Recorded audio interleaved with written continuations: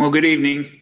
Thank you very much for joining us tonight for the webinar that we are here tonight to discuss the Better Angels and to actually discuss how to be able to move the National Infrastructure Bank forward in this next Congress and hopefully get it adopted in the first 100 days so that the solution that we all believe is very important to this country gets started on its way to be able to resolve what needs to happen.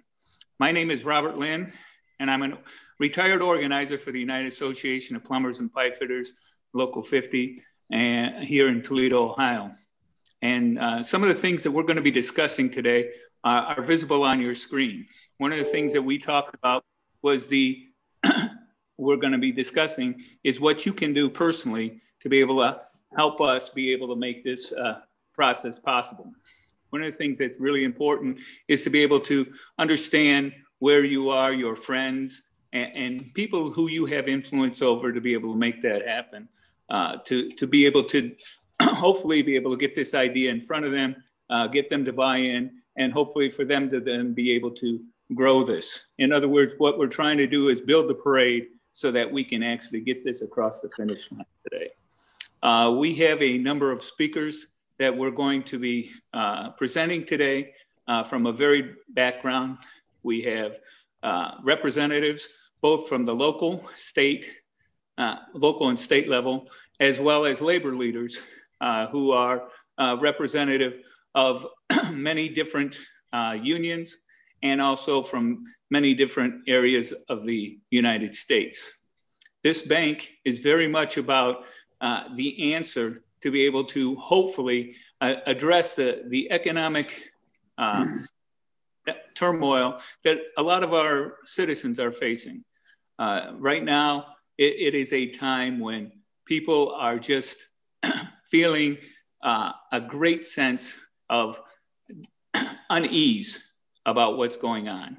And so hopefully this here, coupled with the solution that the Biden administration has talked about for COVID relief and to be able to address some of those ills, hopefully this will be the economic engine needed in order to move things forward. With that, we're going to start to move on with our panelists to be able to talk about how you can get involved and some of the steps that you can do. So that's going to be the theme today. And our first speaker is Jack Hanna from the Oregon Democratic Party Central Committee and a former interim chairman of the Pennsylvania Democratic Party. So Jack, the floor is yours. Thank you so much. Hello, everyone. Again, my name is Jack Hanna, and I also was a delegate to the 2020 Democratic National Convention, in addition to serving here in Oregon's Democratic State Committee and formerly Pennsylvania's. Fellow Americans, today our country faces a crisis of huge proportions, given the events of yesterday, last week, and last year. Let us remember, under these trying circumstances, that tomorrow is Dr. Martin Luther King's birthday. And we have it as a reminder of his example and inspiration for us as we confront and work towards making our country a better union. But let us also remember that this is not the first crisis our country has faced, and that there are many parallels to two other unique moments in our country's history. 160 years ago, Abraham Lincoln was inaugurated weeks before the start of the Civil War. Almost 90 years ago, FDR, Franklin Delano Roosevelt, was sworn into office at the exact moment when over 70% of the United States banks were closed because of the financial panic of the Great Depression. Both presidents arose to the occasion and confronted the challenges that our country faced then, which were existential. I suggest to you that we today are in a similar situation, given the fact that we have over 10% unemployment, 4 million businesses having failed within the past year, and a pandemic that is now killing 3,000 to 4,000 people a day. History is an important tool in providing guidance to us, all for what we may or need do under similar circumstances. What problems and possible solutions did Lincoln, Roosevelt, and now President-elect Joe Biden all have in common in taking office as leaders of our nation? I suggest the common problems are these: a divided nation politically, an economic crisis that demanded a financial tool to remedy the currently crisis that we face. 3, the need for a sudden and immediate economic stimulus to address the country's immediate needs. The common solution is a national infrastructure bank. Lincoln employed a national banking system to finance the country's needs for Civil War conflict and also to build the transcontinental railroad. He was a great supporter of the concept of national banks from the beginning of his political career in the 1930s and throughout his presidency. We all know of his famous inaugural quote, which is the title of our today's webinar, "The Better Angels of Our Nature." Lincoln came to Washington in March of 1861 and at a time of great conflict. So much so that he had to travel incognito because of fear for his safety. A year later, during the war, he promoted legislation creating greenbacks that were supported financially by the government bonds secured by the Treasury. In 1864, legislation was passed that created the controller of the currency, which survives today. It also created a network of national banks that financed the war, debt, and also construction of the Great Railroad system that promoted and helped create America's Industrial Revolution. FDR faced a similar crisis. From 1929 to 1933, national income shrank by half. Home foreclosures quadrupled. 20% of children in the country didn't have enough to eat. 3 times the number of people left the country as compared to immigrating here. By March 3rd, the only banks that were open throughout the country were in New York City and Chicago. The day after, March 4th, FDR was inaugurated.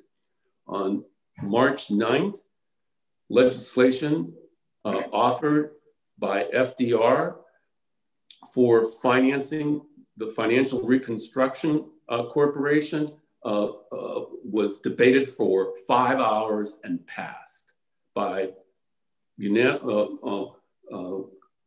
great support from both parties.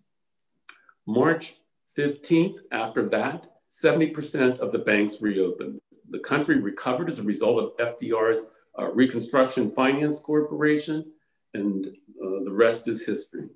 Conservative forces of the New Deal were that it saved and revived our banking system and our country by having a common goal to get the economy moving again.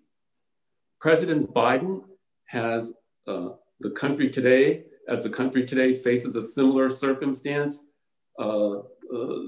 must employ and confront an aging infrastructure that's been ignored and not addressed in 60 years.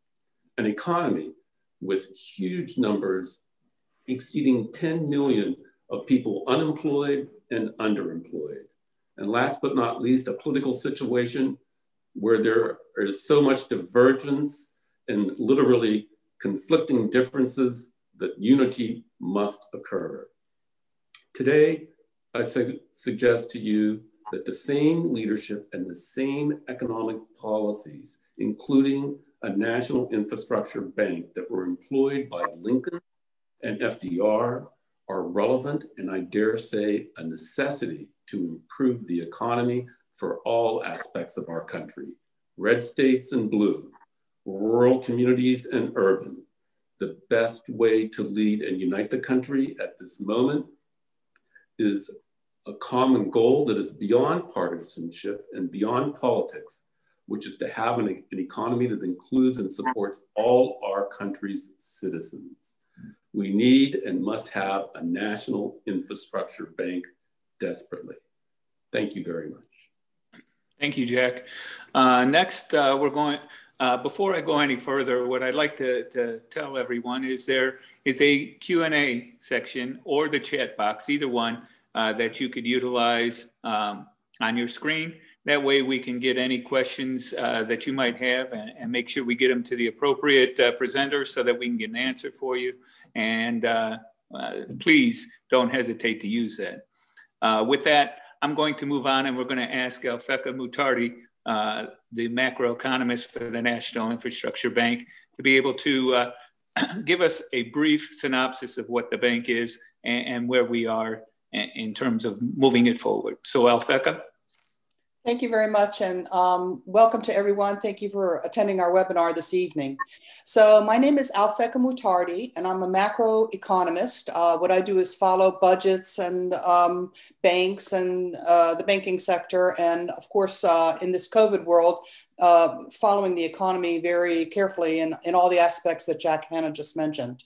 What we're talking about today is a new proposal of an infrastructure bank that would be ideal for Joe Biden to pick up, and Republicans as well, to get us out of our economic difficulties and to build out our infrastructure and economy much more broadly than has been done over the last 60 years. What we're talking about is HR 6422, a bill introduced last March in 2020 by Representative Danny Davis and with co-sponsor Seth Moulton from Massachusetts and Bobby Rush from Illinois, and I think also Debbie Dingell. What this bill would do would be to create an independent institution, a public bank that would be responsible for lending for infrastructure only. And on this iteration around for a public bank, what we did was ask ourselves the question, how, if we were not constrained by budgets, how much would we need? We went to the American Society of Civil Engineers, who have just recently updated their estimations to say that we need some 13 trillion over a 20-year period, of which 5.6 trillion is not funded by any other means. We started out our bank with a coverage of the next 10 years forward. So having that means that we need to cover with this infrastructure bank at least $3 trillion of unfinanced infrastructure needs that are not funded by any other means. And in addition, we want to add on some other things like broadband, affordable housing, and high-speed rail. So how does this bank work? Really quickly, the bank is capitalized by private holdings of treasuries. It pays out of the federal budget a little bit extra for those private entities that invest their treasuries with the National Infrastructure Bank, but is reimbursed out of the earnings of the National Infrastructure Bank back to the federal government. The reason for configuring it this way is because we wanted to attract both the interest of Republicans and Democrats to support this bank. And the bank will be budget neutral, will not require new taxes like gas taxes or anything, and will not create any new federal debt.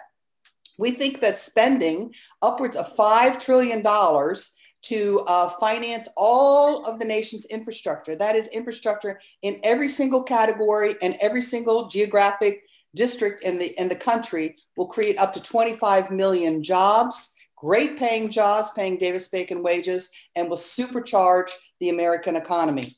So where are we now? We're now into a new session of Congress, the 117th session of Congress that started this January, and we'll need to reintroduce the bill. So we're working on that. One important aspect of it is to reflect the engineers' new estimates. So the size of the bank will be up to $5 trillion. And the other aspect is we're really looking for Republican co-sponsors. So in every single district, we're able to show that every congressman's district will benefit from this bank. There's a backlog of infrastructure projects everywhere, especially in roads, bridges, and critical things that might break at any moment. We also need a lot of water projects to replace all the lead in water and that kind of thing. These are projects that are on the books and they're ready to go. And we will start with those projects right away. So we want to attract both a large backing of House congresspersons from both the Republican and Democratic Party to back this bill. And our next speakers are going to talk about specific ways that you can help to get these congresspersons to come on board. Thank you very much. Thank you, Rebecca. One of the things that we're going to do here today is really talk about how do we move this bill forward and how do we make sure that we get everybody on board to be able to make this happen. This is not just we don't want this, and this bill cannot be a Democratic bill or just a Republican bill. It needs to be in a bill for all of America. And that's what we believe that this National Infrastructure Bank really addresses is the needs that are in every community throughout the United States. And it's really important that we keep that focus there. I'm going to ask Senator Lou DiPalma now from Rhode Island to share with us some of the ideas if you're a state legislator or if you're trying to be able to talk to your congressman or senator to be able to do that, some of the ideas and focus that we can make sure this bill has going forward. So Senator DiPalma, if you wouldn't mind, the floor is yours. Thank you, Bob, and welcome to everyone tonight listening in and listening beyond this. Your voice is important.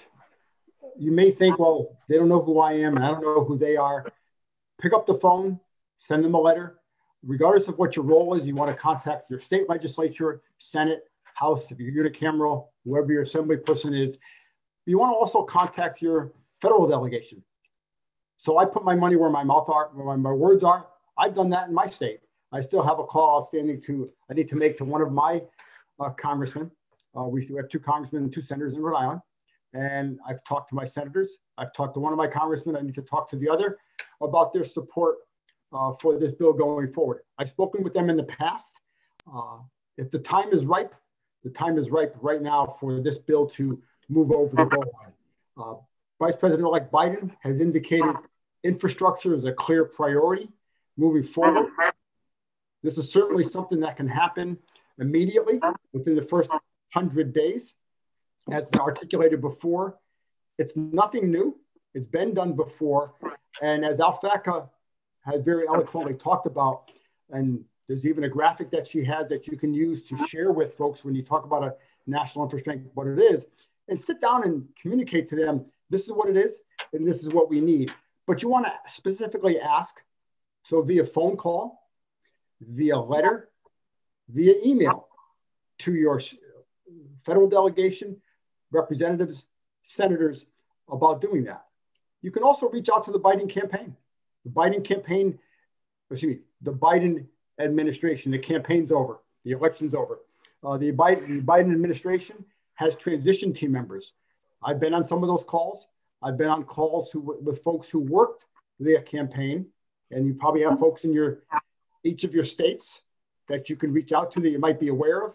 If you're unfamiliar with who they are, I encourage you to reach your local Democratic city committee or town committee, your state committee party, and they can certainly put you in touch with someone who might have run the campaign in that state and have the conversation with them. Like I said, as I indicated, I've done that with my state U.S. federal delegation, senators and representatives. I'm not completely done.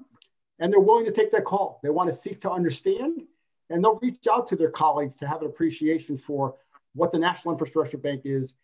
And at the end of the day, it's about getting projects done now. Money is cheap. Interest is very low. In addition to that, it's 25 million more or less good paying jobs that all of Americans need.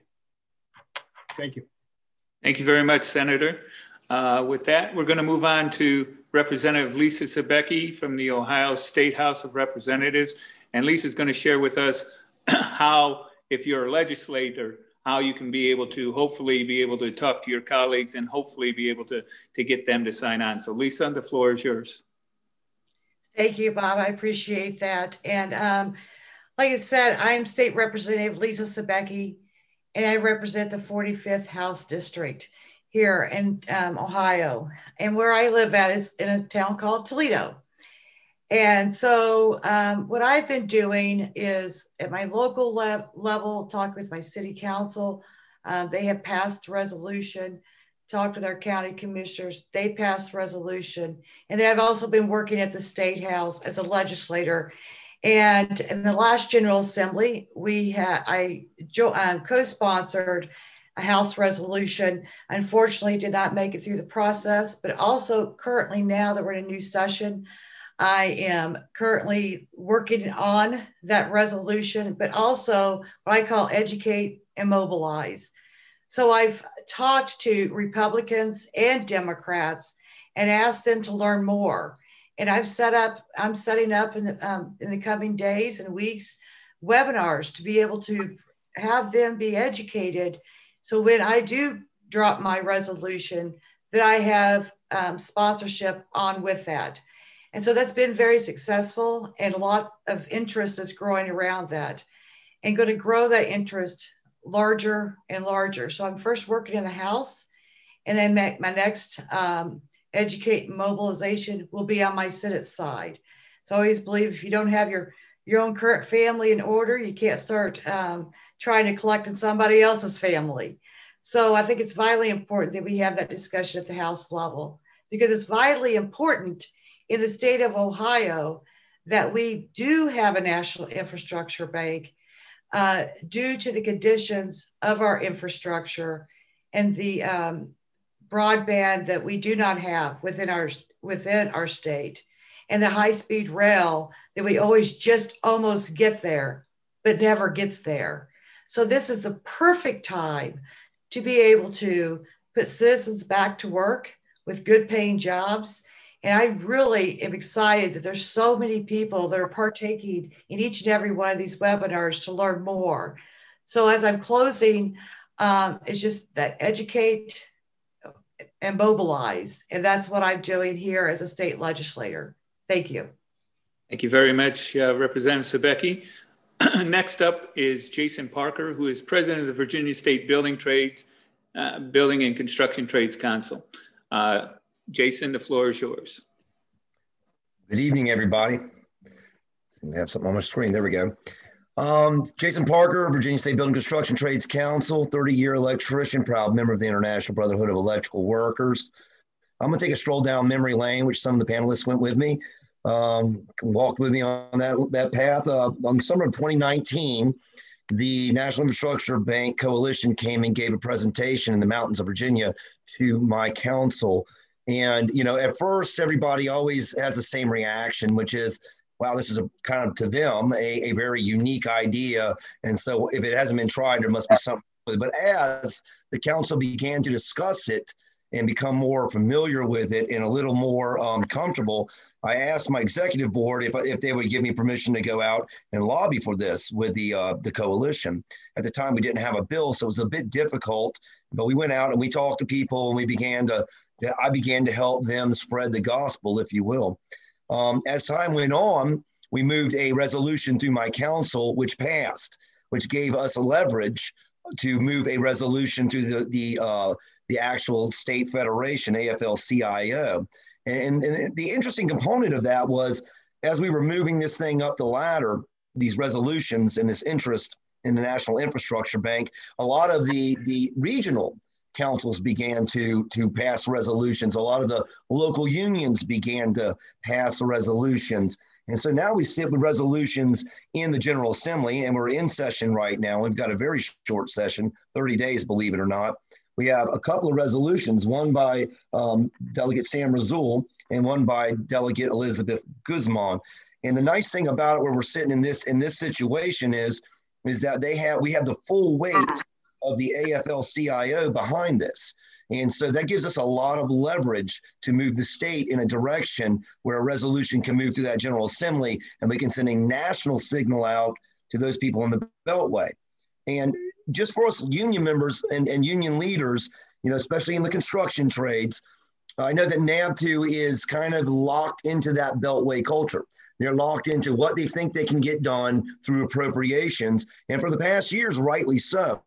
So it's kind of our responsibility to send out a signal to them that there is an appreciation for a different way to approach our infrastructure needs as a nation. And I just think that this is the right time. And normally I would be harping on manufacturing and all those good items, but I think we've heard that story before from me. So I just encourage you, go out, push your councils, get these resolutions through, get the coalition to these councils and let them talk to them. And I'm telling you, magical things can happen for your state and for the trades in the United States. Thank you very much, Jason, for that. Next up is Representative Eddie Pushinsky of the Pennsylvania State House of Representatives. I would ask Eddie, if you could please just, if a constituent wanted it was to come to you with an idea, can you kind of explain the types of things you're looking for? I mean, I know you're on with this bank. What I'd like for people to think about is if they were coming to you and you had no idea, what would be some of the things that you think are very important that they need to emphasize to their representative to get them to kind of open their eyes and look at this as in a realistic fashion? Well, how about 3 words? Jobs, jobs, and good paying jobs. That's 4 words. How's that? First of all, thank you very much, everybody. Jack Hanna, it's great to see you from the Democratic Party there. Did a great job. And of course, all those that came made their presentations. You know, again, let me start off by saying, you know, in the middle of difficulty lies opportunity. And if there was ever an opportunity, it is now. And what am I talking about? First of all, we have several pandemics going on. It's not just the virus that put us in the hole. The conflict between parties has now disrupted our political process. And I strongly believe that this idea, this concept can bring us all together as Americans because who wouldn't want to try to support legislation that's going to create jobs, that's going to improve the infrastructure in every state in the union? Pennsylvania is no different than Ohio. Our roads and bridges need work. Our water systems need work. And as a result, guess what? We don't have the money. Pennsylvania probably be in a hole about $3.5 billion to $4 billion. I strongly suspect every state in the union is in the hole. What does that mean to their transportation budget? That means they don't have one. Now, where are they going to get the money? So the only way that we can bring our country back on from so many different problems and on so many different angles is this concept of work. We come together as Americans. We come together as members of our communities, members of our unions, our trades, our electrical, our plumbing, our concrete, the whole 9 yards. That's how we come together and rebuild America, putting people to work. The House right now in Pennsylvania, we just had 3 days of session. And although we didn't do a heck of a lot of work, there's a little different feeling. There's quite a bit of an untrustworthiness throughout. Once again, when we have this difficulty, unsettling situations, this concept can bring us together. I have been working, by the way, Rick Bloomendale, who's the president of Pennsylvania's PSC, AFL-CIO. He and I spoke earlier in the week. He's completely on board and will help with our other unions. We have, of course, many members on the Democratic side, and now we are starting to get members on the Republican side. We've also made inroads in our Senate, and we've also had conversations with Congressman Matt Cartwright and Senator Bob Casey, both of which are from Scranton, by the way, which is where Joe Biden was born and lived there for about 10, 12 years. So I'm going to work hard, and I would strongly recommend that anybody that's on this call think about the concept of being able to provide not only 25 million good paying jobs, and those jobs then do what? They pay taxes. What else do? They buy goods, they pay rent, they buy houses. That money comes back into the economy. Not only those 25 million jobs, but the infrastructure that we need. Pennsylvania needs a heck of a lot of stuff. You know, we could use 3 lanes on Route 81. We have distribution centers with plenty of transportation vehicles that is always tied up because it's 2 lanes on each side of the road instead of 3. Our transit system needs it. You know, and when we talk about Pennsylvania, we need broadband. Our rural areas, the western, southwestern, midwestern parts of the state have little or no broadband. These are all doable projects that will present will not only present a better quality of life, but it creates a better future for our kids. So I'm totally on board. It's a matter of us trying to find some simple examples of exactly what this will do for the betterment of everybody that's in America. Thank you, Ryan. Thank you very much for that, Representative Brzezinski. Next, we have Catherine Borgia from the Westchester County Board of Legislators. And what Catherine is going to hopefully discuss here a little bit is how, on the local level, if you're in office, you can be able to try and recruit and be able to talk to people on the other side of the aisle and trying to get the idea moved forward and then hopefully pushed up to be able to adopt this. So Catherine, please. Yes, thank you. Hello, everyone. So I am from Westchester County, which is the suburb that's just north of New York City.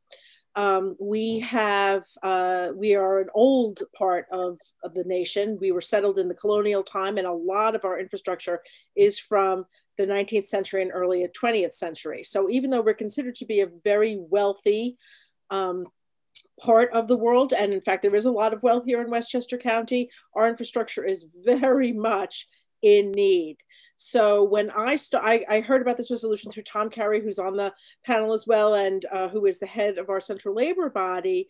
This was the kind of thing that I thought, wow, this is really going to be helpful for us.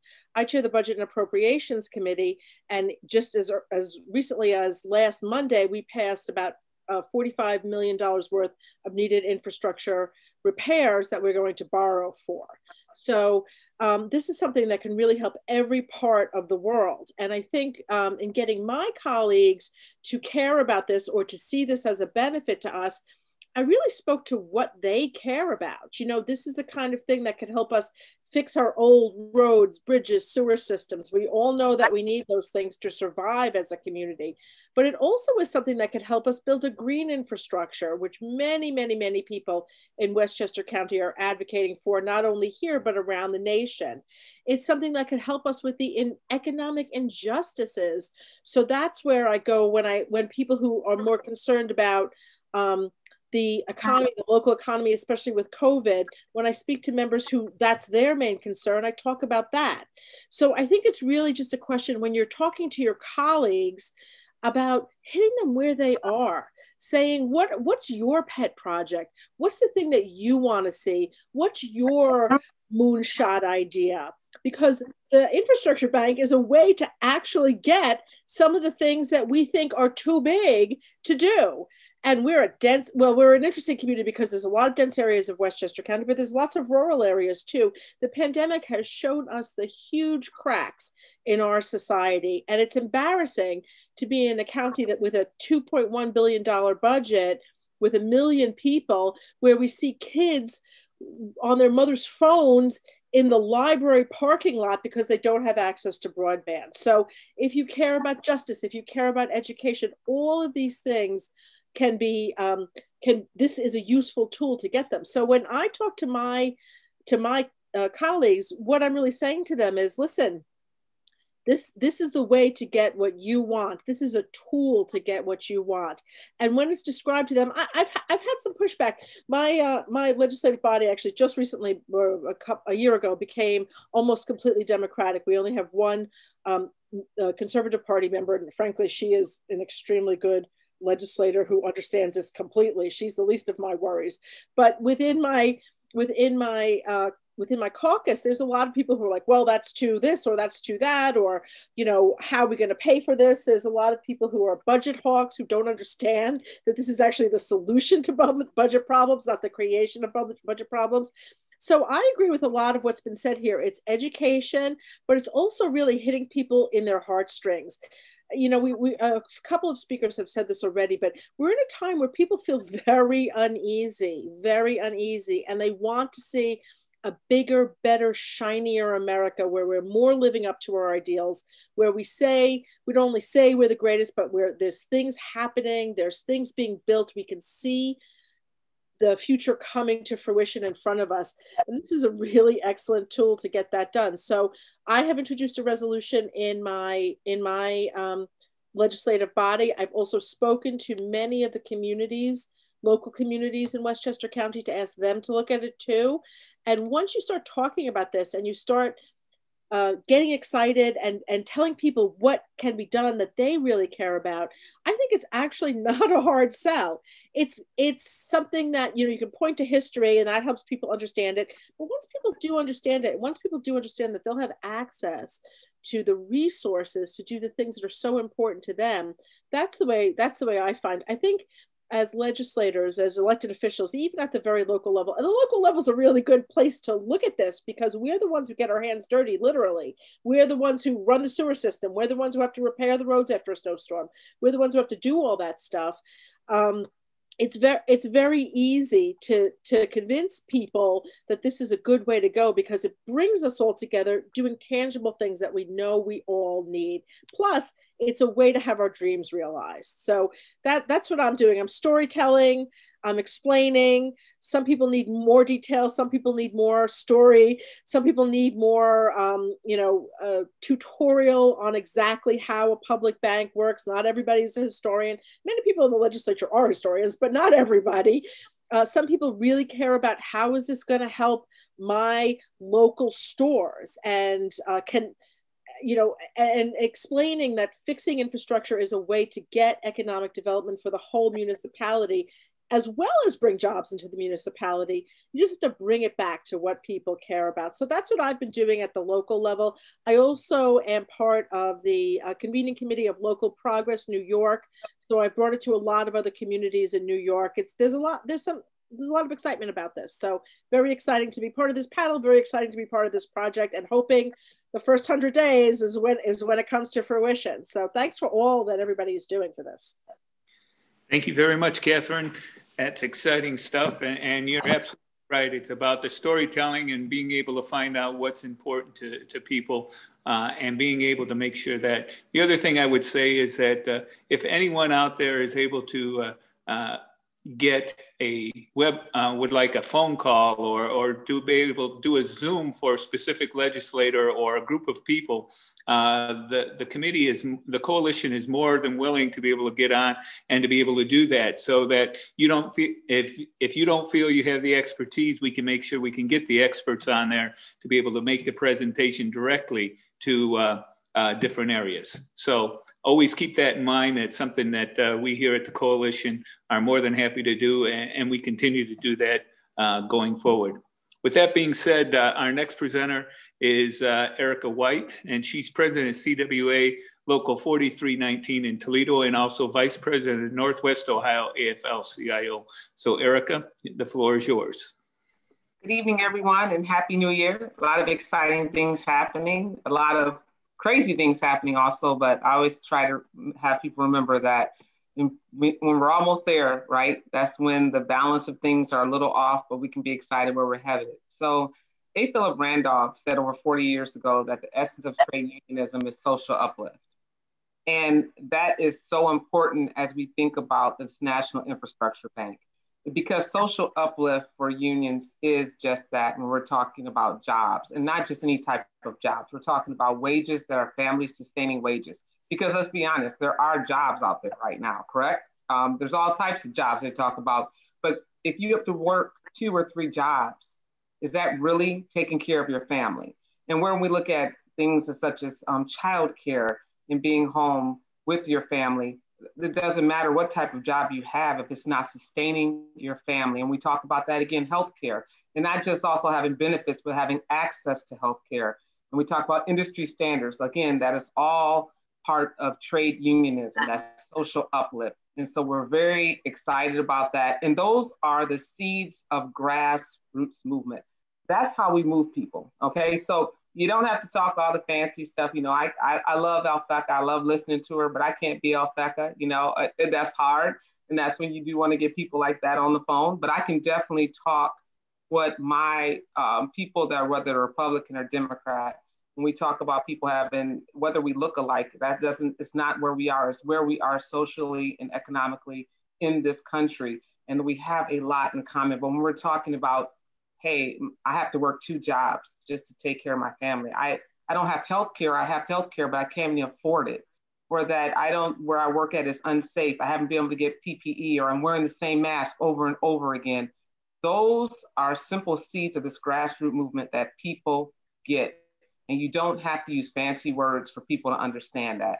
Now, when it comes, we've been CWA, here we passed a resolution or endorsement from our union through our membership.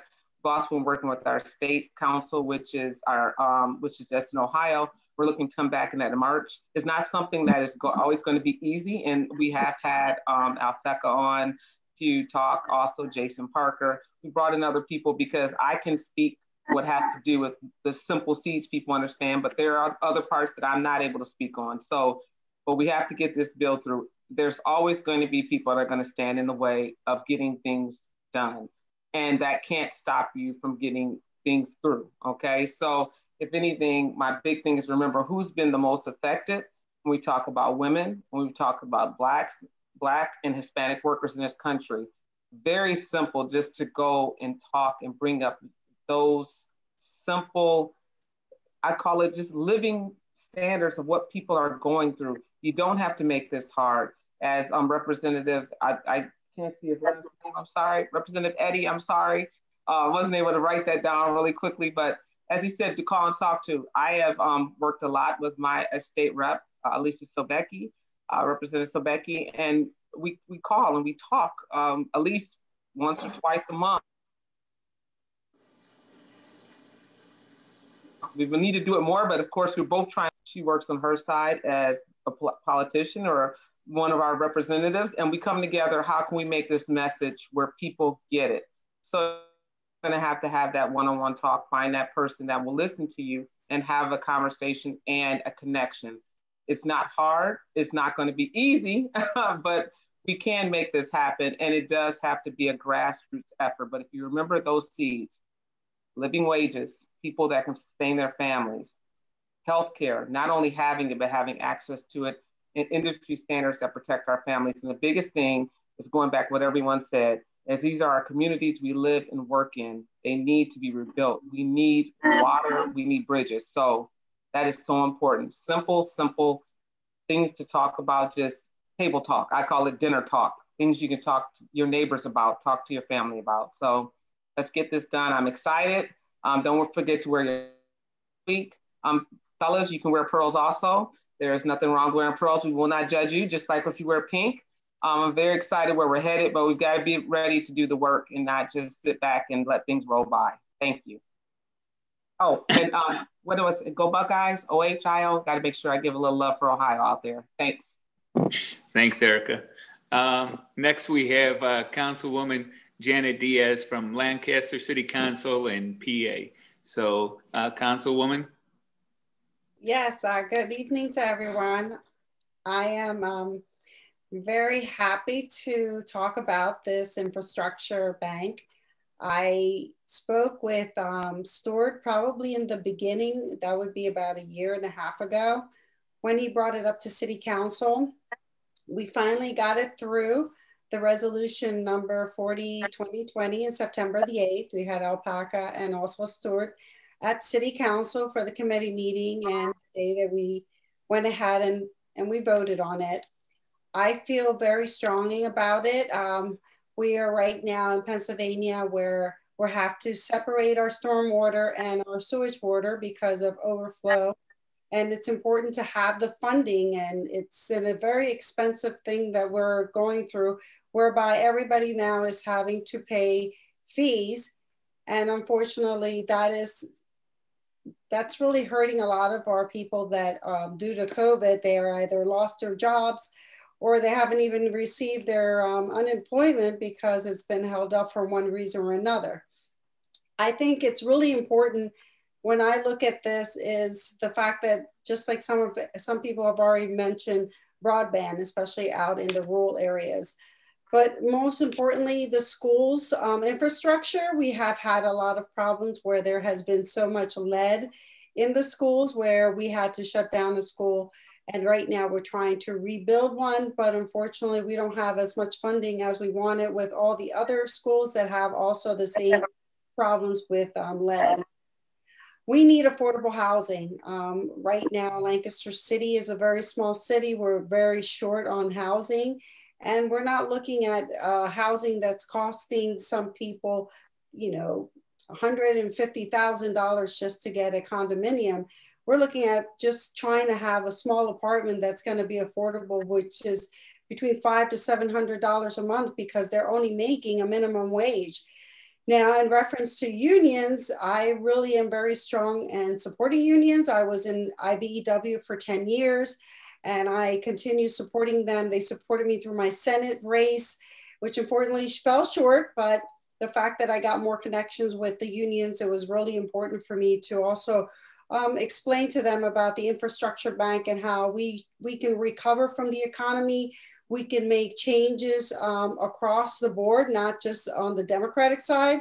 I do sit on the executive board for the Democratic State Party. They have already sponsored this bill, which is really exciting, especially for Stewart when he finally told me that it was actually passed. So I think that it's really important for all our legislators, no matter what side of the political aisle you're on, it's important that we have jobs. It's important that we're able to maintain people's in their homes instead of having more and more issues with homelessness like we do in Lancaster. We don't want to continue seeing people with mental health due to the loss of jobs and also their homes. And, you know, unfortunately, we have seen where people have overdosed and have just wasted their life away with, you know, drug addiction and alcoholism. So when having an opportunity to have the infrastructure bank able to help all across the nation, we're going to have jobs, we're going to have businesses that are, unfortunately, right now they're closing, but we'll have, you know, be able to reopen them and bring in, you know, all across the United States, you know, the vibrant United States that's always been here that bring people from all over the world to visit us because, you know, we're the richest country in the world, but unfortunately with COVID and everything that has transpired these past 2 weeks, it really has put a dent on the separation of trust and being able to, you know, respect our legislators as well. And I just feel that very strongly we're going the right direction with this bank, and I hope everybody comes on board. I'm excited, and if you have any questions, you can reach me at Lancaster City Council, and I can share with you, you know, what we put together as the resolution. So thank you again for your time, and take care, and God bless. Thank you, Councilwoman Diaz, for that. We have 2 more presenters, and then we'll get to your questions. Keep them coming in. Some of them are getting answered online, but we'll make sure the answers get read live here also for the people who aren't paying attention to that.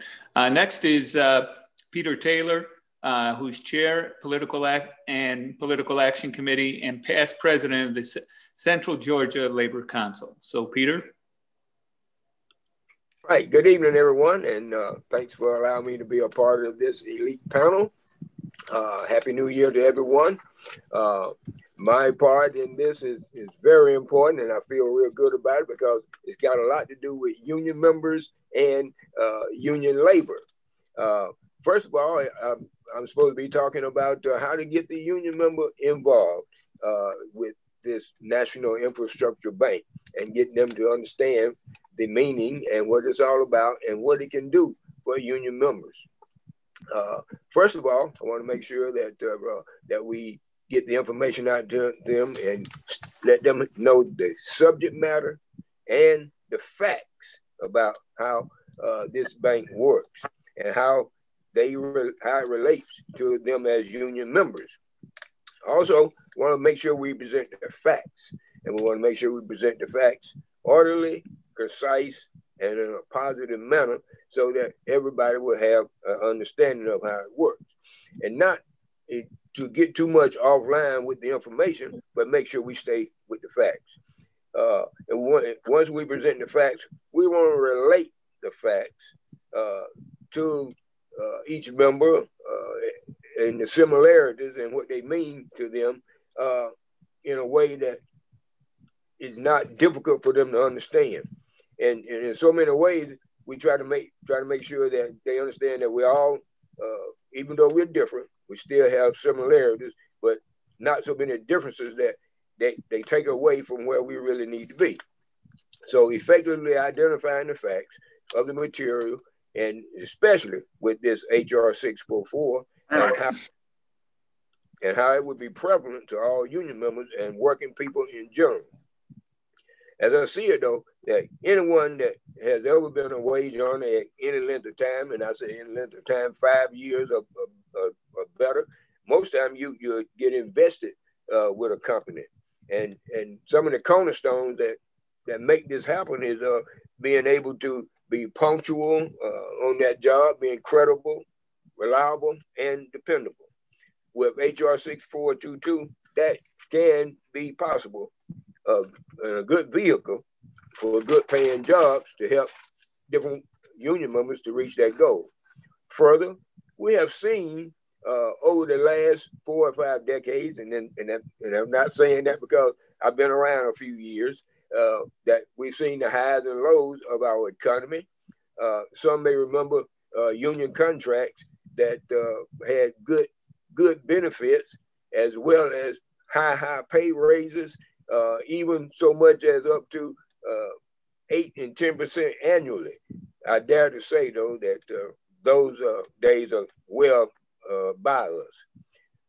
But the facts of HR 6422 will give credence to and for millions of Americans and lots of union members to have good jobs and have Davis-Bacon wages.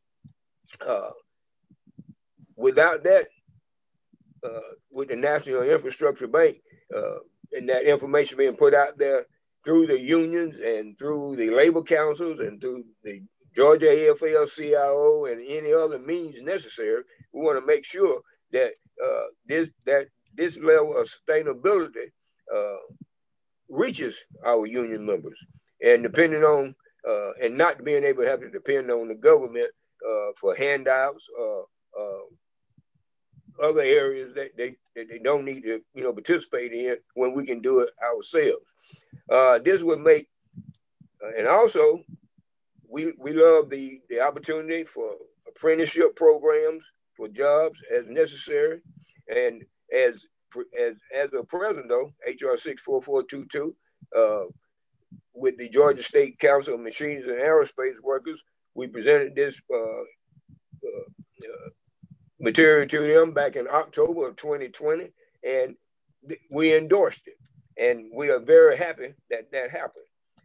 They could see the benefits, the very positive benefits, and they outweighed the negatives on how much better that it will make the communities in Georgia in all areas. Today, we believe that HR 6422, as presented, gives the best roadmap to more stability for a better working America. And with that, I was able to speak with one of our new elected representatives for DC, and that's Mr. John Ossoff.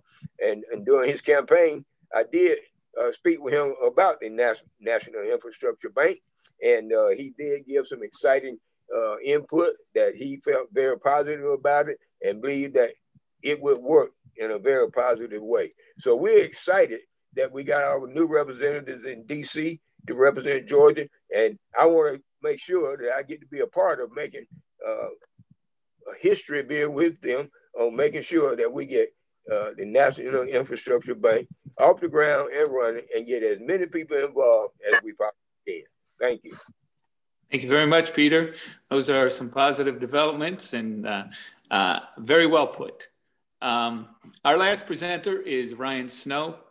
He's chairman of the California State Legislative Board of the Brotherhood of Locomotive Engineers and Trainmen, the IBT. So Ryan? Well, thank you. That's a pretty big mouthful. I've been doing a lot of thinking why I'm here. And we talked about what I was supposed to say, so I'm going to say it. We're talking about these infrastructure plans, and as you see, you've got the high-speed rail in front of you on my name chart there. A little bit about the economic impact of the California high-speed rail project. Through the designing, planning, and building of the nation's first high-speed rail system, it's already stimulating job growth across the state. They've already hired 7,900 full-time jobs. These are the good-paying jobs. We've helped 539 small businesses. There's concrete, there's steel, there's rebar, there's the transportation of these materials, there's computers to purchase, there's parts, office supplies. The manufacturing process of the project itself is just mind-boggling.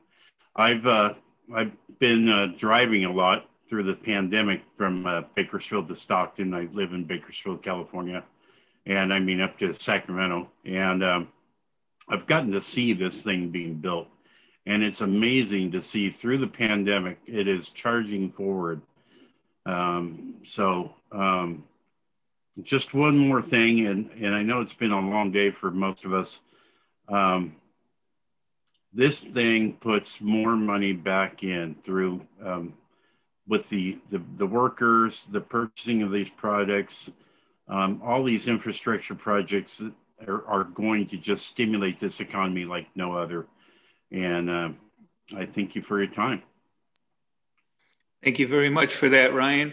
Now on to the questions. If you have any questions, please make sure you put them in either the chat or the Q&A, and we'll try and get to them as best we can. So we're going to start off with a number of the questions have been asking about, is there a clean energy language in the bill? Could it partner with the Green New Deal, et cetera? And I'm going to give a couple of people an option to go after this. And I'm going to start with Senator Lou DiPalma. Thank you, Bob. In fact, yes, I'm glad the person brought up the question. While presenters were going through, I did review the bill. I brought up HR 6422. And if you review the bill, you'll see clean energy mentioned at least twice. And so I posted that in the Q&A area. With regards to the comparison of the National Infrastructure Bank and the Green New Deal, I'm not able to answer that question because I'm not up to speed on the Green New Deal. The Green New Deal was a resolution. Obviously, the National Infrastructure Bank is an actual bill. There was one other question I'll answer as well quickly, Bob, because I looked. Question asked about nuclear energy or nuclear power.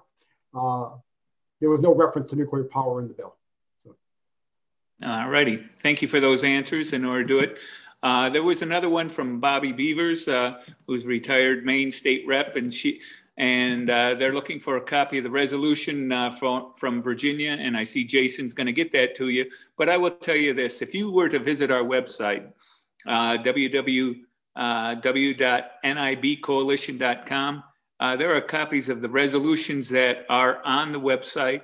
and also that can be used as templates to be able to use for all different aspects, from the local government to your union, to the state government, and to any trade association, et cetera. There are all kinds of examples out there, so you'd be able to do that. Also, if you need a copy of the bill itself, that also is on the website, and you could read it specifically there. And there are also a quick summary there to be able to do it so that you could get the quick answers that you need. There's a frequently asked question or quick answers that you can go on there to be able to get those simple answers again. So I would encourage you to do that as we go on. With that being said, Alfecca, one of the questions was, can you explain how the initial capitalization of the bank will occur in simple terms, please? Yes. So the important thing is to think of this public bank as being very similar to a commercial bank. A commercial bank that takes in deposits and gives out loans is actually able to create the money that it gives out in the loans. That's part of its accounting process. So this bank works in exactly the same way. And what you need to open a commercial bank is you need to have it capitalized first. The capitalization is sort of a rainy day savings fund that can be used in case any of the loans go bad. There's a big economic downturn or something like that, that'll keep the bank afloat. And normally the requirement is that you have to have $1 in capitalization for every $10 that you lend out.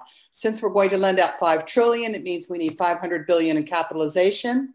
And we're going to acquire that capitalization by buying in these treasuries from the private sector in exchange for preferred stock in the bank. If you want to see, there's a little flow chart that we've done of how this bank actually works. And again, if you go on to our website, nibcoalition.com, and look for a document called Quick Summary, it'll explain all the steps of how this NIB works.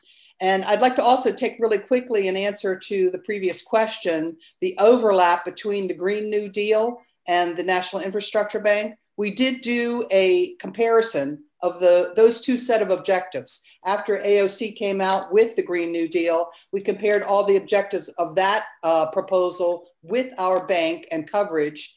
And it turns out that the NIB covers all of the objectives of the Green New Deal. That is clean water, clean air, providing jobs, retrofitting houses, fixing transportation problems, all those things. The only thing that it doesn't cover is moving electricity generators off of fossil fuels and onto renewable energy very quickly. If you did that, we found a later costing estimate came out, you'd need an extra $3 trillion just to do that one job, which is not covered in our NIB right today. We could talk about it a little bit later and how best to finance that, but there's a lot of strong overlap with the NIB. The legislation does call for using green materials, using the latest technologies to save on energy. And our biggest thrust is to put in rail in the center of the transportation mix, because rail saves a lot of energy to move passengers. Thank you. Thanks, Alfecca. Bob, can I say something about the Green New Deal and the infrastructure bank? Normally I would talk about bringing back manufacturers, and we lost 70,000 manufacturers. And one of the things that I asked the Green New Deal crowd is this: if we, in a closed loop system called Planet Earth, if we have them over there in China and other places utilizing the worst of business practices to produce the things we utilize, and we build this infrastructure and bring those manufacturers back to the United States of America and use best practices, right there, you'll be saving a lot in the overall human carbon footprint on planet Earth. Absolutely. Great point, Jason. With that, I'm going to move on, change tacks here just a little bit.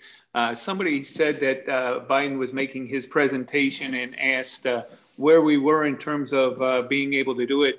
He's talking about infrastructure so far, but hasn't talked about the infrastructure bank. So, Jack Hanna, if you wouldn't mind sharing your answer to that question, that'd be great.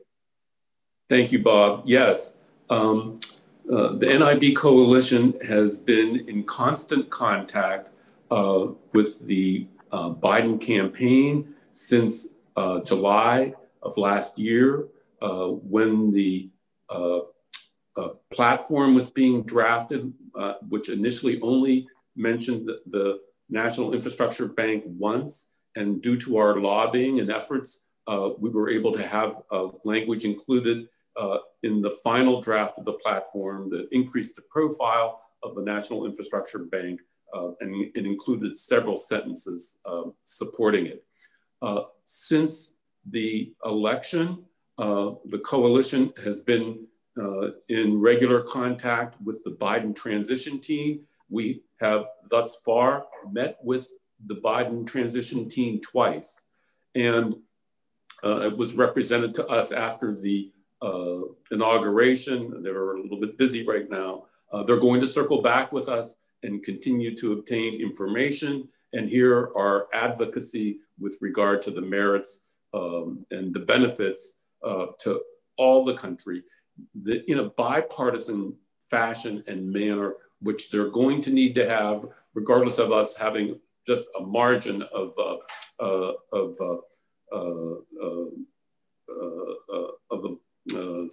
support from one party to another. So thank you. Thanks, Jack.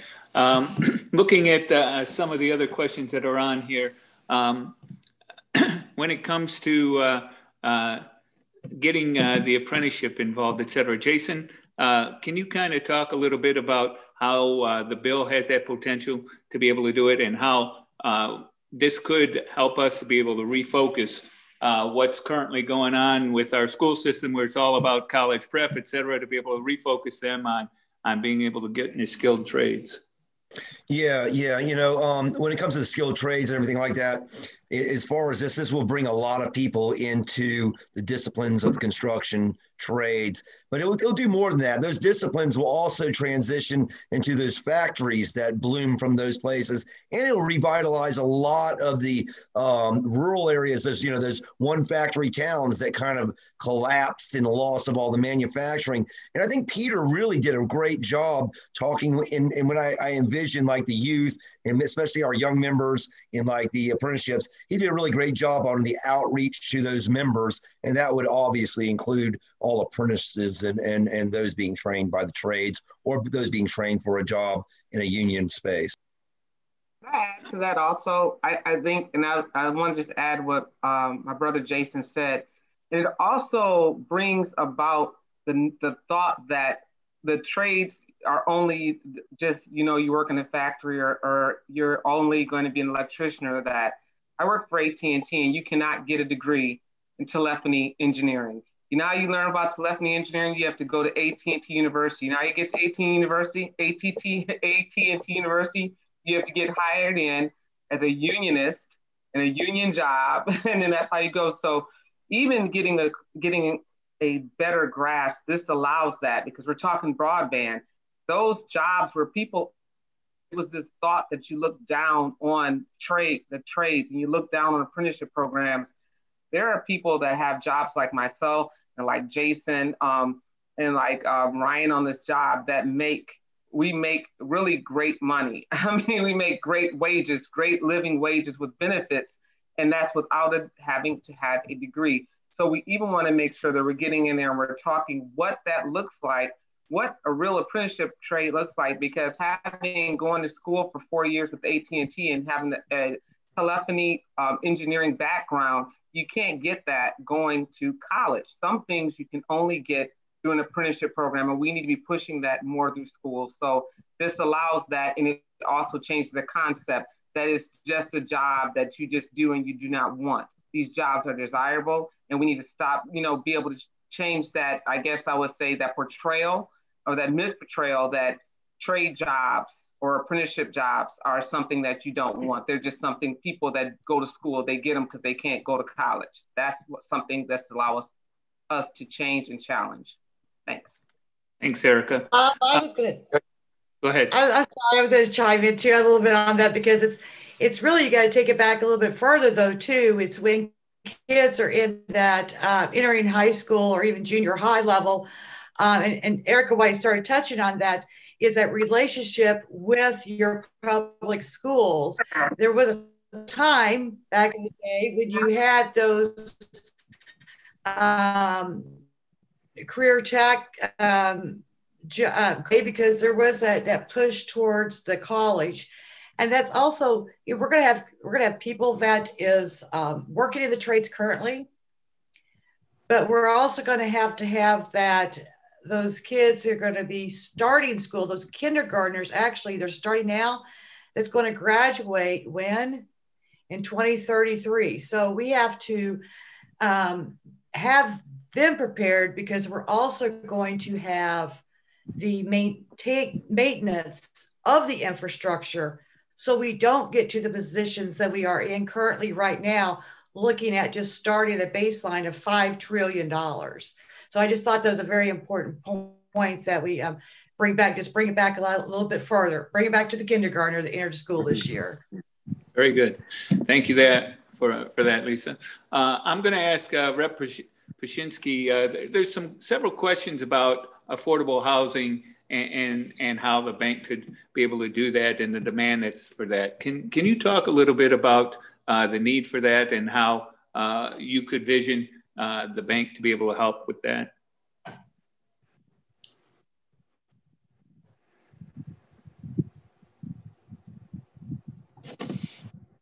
Are you still with us? How's it now? There you are. There Gotcha. we go. That helps. Okay. What I started to say is affordable housing is in as bad a shape as is many of our roads and bridges, or lack of broadband. So this NIB concept is so important now, because it will provide the money that's necessary for not just the roads and the bridges, but for decent living space. That decent living space improves the quality of life for those children that are being grown up in those and raised in those housing units. Therefore, it improves the entire ambiance, the aesthetic value of the communities. And as a result, we heard the phrase, all boats rise together. That's exactly what's happening here. So the construction of affordable housing that is quality living space is as important as the broadband is, as important as the streets and the roads and bridges and the transportation. And once again, they brought up health before. When you have the dollars, you can afford the proper health care. And when you have the proper living space, that also helps as well. So it all comes together that improves the life and quality for all people. Thank you very much. Councilwoman Janet Diaz, would you like to talk about this too, please? Sure.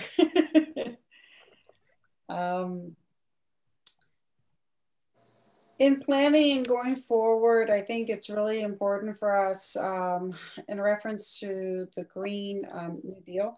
I know that we can't completely stop the shelling, because there are that would be losing jobs, but moving forward, there's, we can use plans to, build energy panels, things that would help to reduce shelling and cleaning up the air. So that would be another way. I personally had pushed and tried to push in City Council to ban styrofoam, because I know that there has been case studies done in the University of Massachusetts that, styrofoam type of one-use product is something that causes autism, diabetes, cardiac issues. So that's something that we also should look into. And I think, with the infrastructure, I'm sure that we can move forward into creating, billiards and other things that are solar, solar panels uses. That's what I think that we can concentrate on. But in reference to the new Green Deal that I think AOC had mentioned, that looks like it's more of a larger and maybe longer term in the future, maybe building more, having, apprentices regarding building battery generated cars. I know that there is a company in California, if I'm not mistaken, that they also are building planes that are going to be battery operated as well. I think they may have had one or two already produced. So those are things that we can look for the future with the infrastructure bank, but I can't narrow down exactly how that would work. But for sure, what I'm really excited about is, having union jobs, having healthcare, and people be able to have enough food on the table, a roof over their heads, so they're not working 2 or 3 jobs, because that's what is occurring currently. And I really want to see people to have the ability to be at home with their children and not having to work so many jobs that they're so exhausted that they wind up in the hospital over exhausted from work. Thank you very much for that, Councilwoman. We're going to get into the point of start wrapping this up to make sure that we can do it. And I'm going to ask Catherine Borgia if she wouldn't mind kind of summing up what she sees. She did a very good job in her earlier presentation to talk about the passion on how to be able to make this happen. And I think that's a really good point that needs to get wrapped up. And if you wouldn't mind kind of bringing us to that point, I'd really appreciate it. Sure. So I think what we've heard today, this has been a great panel discussion for me, because I think it brought together a lot of ideas that I hadn't even thought about, thinking about the infrastructure bank and why we needed to support it at the local level. And what I think you see here is that this is a tool that can be used for so many different things. The pandemic has showed us 2 things, I think. The desperate cracks that we have in our society, where things are falling, falling apart, making it impossible for people to live decent lives. We've heard a lot about that today. But then the other thing is the opportunity, where we can reimagine the future, how we can see things be better and bigger and more equitable and more just. Affordable housing, that's a basic human need. Education is a basic human need. This is a tool that can help us get the people that we represent, the people that we care about, all of America, the country that we all love, to live up to the ideals that we have. And what I love about it, honestly, as somebody who comes to government from a business point of view originally, is that it's smart. It's a smart way to do it. It makes economic sense. It makes social justice sense. It makes practical sense. And that's why we really need, I think, to all band together to have people not think about this as some kind of wonky policy thing, but really as a way to rebuild our country. And people are desperate for that. People want to believe in the future. We're all shook up by all the things that are going on right now and how far apart we are. But the thing that brings us all together, I think, is that feeling of hope and also a plan for how to get there. And this does both of those things. So that's why I am very excited to be part of this project. Thank you very much for that. Peter, if you wouldn't mind giving us a summary on what people in labor can do right now in order to push this forward, in order to bring that segment to a close. Yes, people in labor right now can contact their councilman and their representatives at the state level and make sure that they make the point very clear that this would not only help on the local level, but it'll help on the state and national level if we get more union members involved. And since you asked me to kind of sum it up a little bit, we do have a very, very large battery company from South Korea building right now in the state of Georgia, a $2.6 billion investment, as a matter of fact.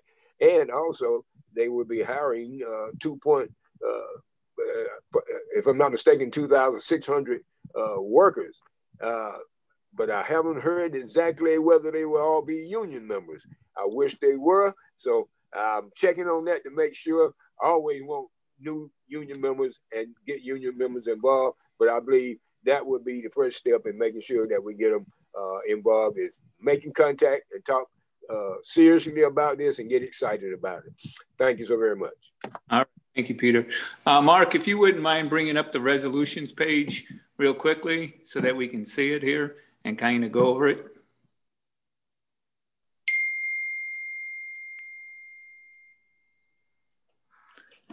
All right, so if you take a look at this, these are the following states have introduced resolutions in support of the National Infrastructure Bank, and some of the states have passed through one house, et cetera. The ones that are marked in red letters indicate that the resolutions are being introduced in 2021. So you can see that this has broad appeal, and we are trying to reach into every state.